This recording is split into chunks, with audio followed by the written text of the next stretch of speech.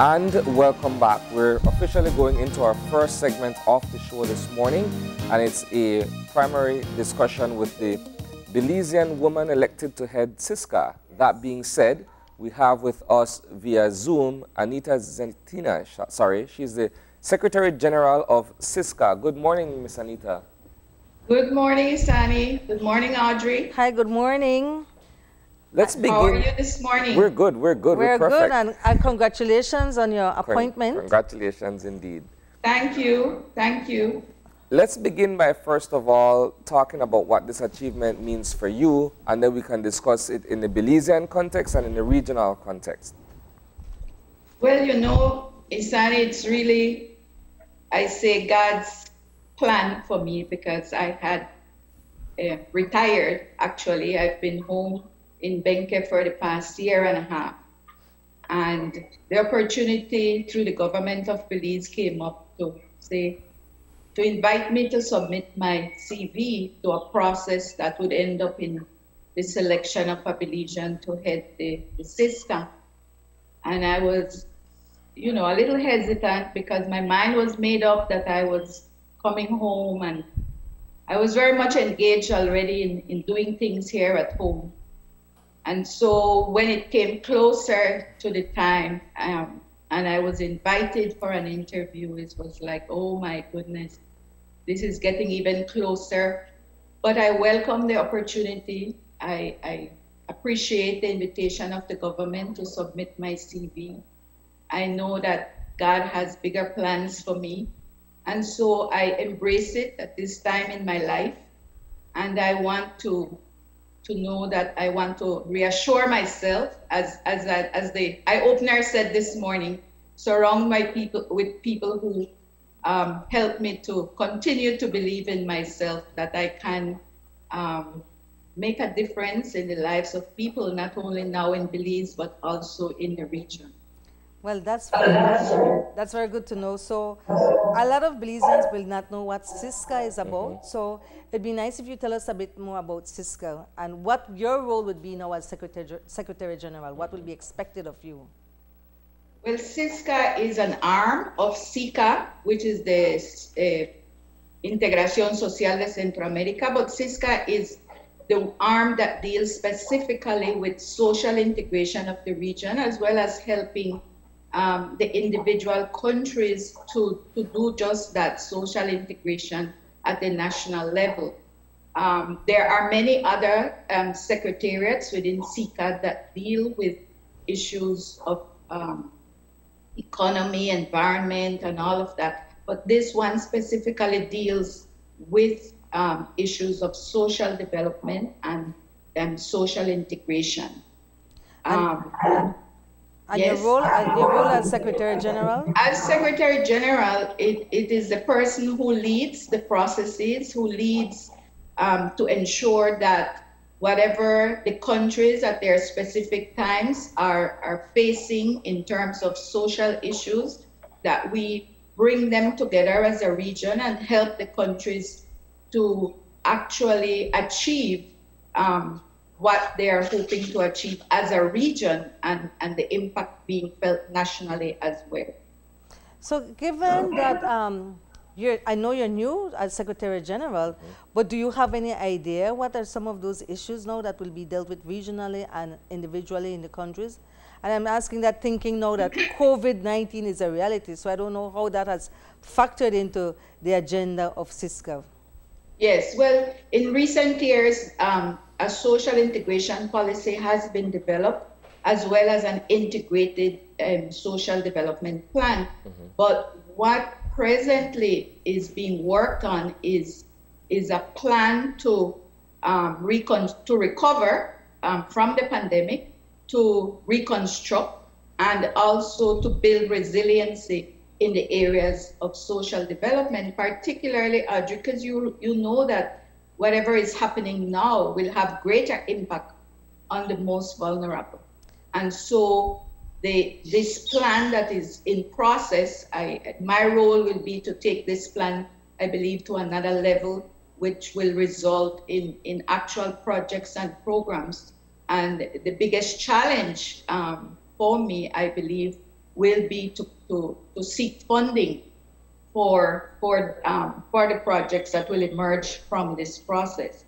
What is interesting is that when you look at, for instance, if we look at COVID-19 as you brought up as perhaps the example here, we are looking at it from an individual perspective to suggest that it's each country for his own, right? Or for her own.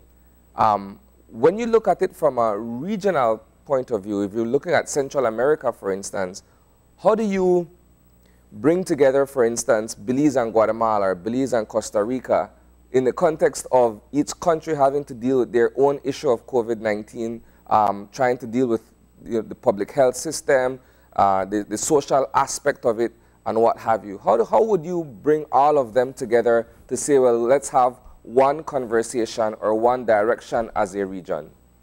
But we can, it's just at what level the interventions would be. For example, all countries in the region right now, I am sure will see an increase in poverty. Already seeing increases in unemployment. We're seeing violence in the homes. We're seeing all these social issues that are relevant to all the countries. It will be at what level will the interventions be needed? And how do we approach them from an integrated way so that the impact in making the difference in the lives of people will be greater? Because we know the issues were there before, and now they have been accentuated in terms of some of the issues that I mentioned. So yes, we are at different levels in each country, but the interventions would, while they're necessarily coming from a regional perspective, at the country level, the interventions would begin at different levels. Just for clarity, when these interventions are formulated, is it the government that decides them, or is it that SISCA decides an issue and brings it to the government? Who creates the plan, or is it a combination? It's a combination. Governments bring issues. The system that I will serve in is serving the Council of Ministers of Social Development in the region, including the Dominican Republic. And so the ministers meet to look at what are the challenges they're facing in their country. They bring it through their meetings. The Secretariat then takes it on, and the Secretariat looks for the links with the other secretariats within the SISCA system, as well as who are key partners to move these processes forward. So it is both ways, because as the Secretariat, we also need to be involved in looking at best practices, looking at doing research to see what is it that is emerging. One of the issues that also comes to my mind in all of this is the issue of migration, because that affects all countries. And so how do we integrate the issue of migration in all of this at this time? Okay. Well, you know, one of the issues will be, you mentioned unemployment and poverty, but you know, one of the issues will be mental health. That clearly is like across the board, I imagine, in all these countries. It's not only in Belize that... Right, and there is COMISCA, who specifically deals with health issues, but working very closely with, as I said, trying to do the integration of the different arms of SISCA. I am sure that is going to be key in the process of developing this plan of recovery, reconstructions, and resiliency, because that's where the mental health issues are very key, you know. Let's go back a bit to what you mentioned earlier about migration being one of these issues or factors to deal with. I know that prior to this pandemic, persons were moving around within the region from country to country in terms of relocating. But now with COVID-19 as a part of our everyday existence, I believe we would be looking at persons coming into the country closer in terms of their background and that sort of stuff from a public health perspective. How do you look at such an issue? From your seat as the Secretary General, how do you factor in migration into a situation where we're dealing with a pandemic and everything has to have some kind of public health implication? Right, and you know, Isani, it is very difficult, but we also need to remember that the work that we do is underpinned by human rights. Mm-hmm. And so that also has to be respected and integrated into the process. And so as countries in the region, we have to develop what will be those protocols, those policies to ensure that we are not violating the rights of people, but at the same time that we are respecting the laws and policies of each country. So it is not easy, but it has to be done. We have to confront the issues that will arise because of this pandemic. And it is a big challenge. It is a big challenge. And I say to myself, I am going to be taking up this job at a time that it is the most challenging, I believe, yes, in the region and in the world. But I am confident that the support of the technical and administrative team and all the secretariats in the SISCA system, as well as the support of the countries and in particular Belize, that we will be able to address the many challenges that are arising at this time. Well, I know I'm thinking of one of the major challenges would be funding. Yes. I mean, because imagine the economy is as it stands. I mean, Belize's economy in the first, second, and now the third quarter has seen a major decline. The last report said that we're at 23.3% below what the development of our GDP would have been in previous year at the same time. So we know our economy is suffering because so much is not happening, productivity and everything is not happening. I imagine the same is going to be happening in the other countries.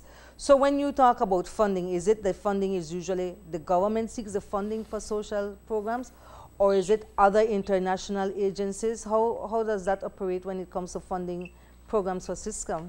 At the regional level, the Secretariat would then undertake that responsibility to seek funds for the regional processes that we present. And yes, all the regions will be competing for funding from the few funding agencies that exist out there. But I believe that one of the things that comes to my mind is that we will have to be creative and innovative in the way we present, in the way we identify the priorities, and in the way we seek those funds, and how do we interact and how do we present these projects to funders. Because you are right, all the countries at this time are facing what the executive secretary of ECLAD calls it an economy of war, because it's similar. You know, we are all facing this situation. And so we have to be creative, we have to be innovative, but at the regional level, the Secretariat, along with the other partners, is responsible for identifying funds to implement the projects that our governments determine are priority at this time. Well, you're indeed taking this on at a very challenging time, because when I think about how governments have generally operated, when there's a time to do a budget cut, sadly, it's usually the social services that suffer first. That's because we tend to not see development of people propelling the development of all else. And now, more than ever, because of COVID, development of people, their mental stability, their ability to cope with things is important if they're to participate in the economy and help.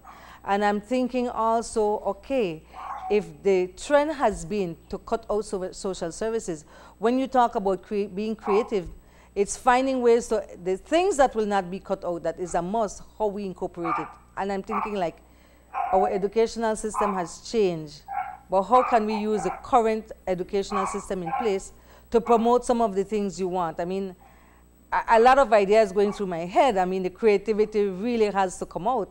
And I really wish you the best, you know, because you have to think out of the box, and you've taken on this challenge at a critical time, very critical. It is. But you know, Audrey, I retired from the public service about 12 years ago, and I went into ministry. I worked with the Sisters of Mercy for 9 years, and I believe that I was there for a reason, and I'm very optimistic. People might say, oh, I have to do my part, but my God will lead me to where he wants me to be and to get the things done that I need to get done. Man, that sounds good, you know. It really sounds good. It sounds like you have the administrative background. I know you have a vast experience in social services in Belize. But now hearing this piece, I didn't know that you went into ministry. It goes back, Isani, to what we were talking about, you know, the quotation for today, the eye-opener for today, you know, where you need to surround yourself with people reaffirming. Because I mean, I wish you the best, but it's going to be challenging. But having that spiritual background and having that network to fall back on is going to be critical at this time, because as much as we all want to be optimistic and positive, we have to accept sometimes that we will feel down. The challenge will be a lot, but we need to know how to still push forward. So really all the best. I mean, Well, my final question, will you be based here in Belize, or is there a particular seat for your secretariat within the region?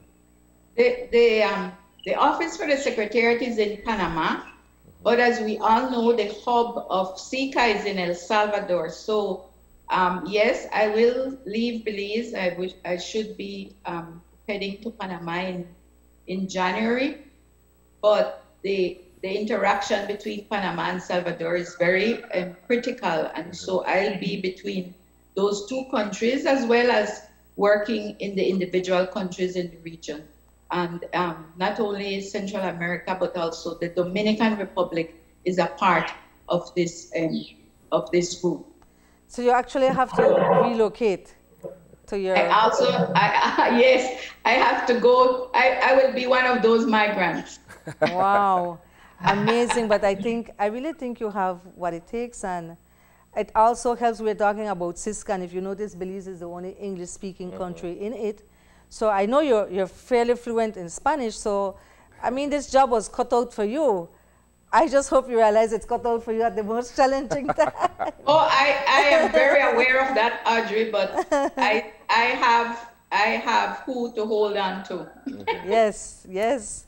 Perfect. Well, all right. I'm proud of you, proud to know that that's where you're going. And, you know, as a woman, I always love seeing that our women are stepping forward and taking up leadership position. It doesn't always have to be in politics. You have to be where change can be effective. And I really wish you all the best, and we hope to hear more, and that you are able to make the impact we need at this time, because we really need a lot as a country and a region and a people. As a region. Yeah. Thank you so much. I want to take this opportunity to thank all friends, family, even people who I don't know, who have sent well wishes. I mean, I was overwhelmed. That emotional intelligence came into play, Audrey, at this time in my life, because there's so much outpouring of love and support. Of course, I did read a couple of the negative ones, but I'm at a place where I focus on the positive. Yes. And so that gives me great hope. I come to realize the impact I've had on people's lives. You know, sometimes we don't say it. But those who shared about the great impact I've had on their lives, I want to thank them. I want to thank everyone who's supported in this process. I want to thank the government of Belize for the trust and confidence of submitting my CV, and thank my God, because I know it's in his hands. And thank your dogs. Your dogs are cheering you on too. They are. You heard them? We could hear them. All the best, Miss Anita. Take care. I will miss them. Yes. All right. Thanks a lot once again, Miss Anita. and safe travels whenever that time comes for you to depart the country. Yes. We are going to take a commercial break, and when we return, it's to talk about Belizeanizing history. We're going to have a panel that's going to be joining us virtually to have this conversation. Stick around.